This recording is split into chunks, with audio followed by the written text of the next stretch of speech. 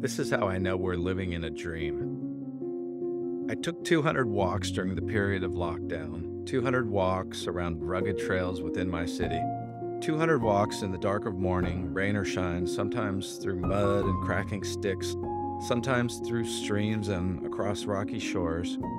And among the few words that invaded those wordless hours, Edison on the manhole covers. Some of those covers said S for sewer, some said D for drain. Some beautiful ones said Pac Bell, Pacific Bell, but one simple one said Edison, which is NOSIDE spelled backwards, which is why I didn't vote for any of the characters back then. No approval for goons, clowns, or imbeciles.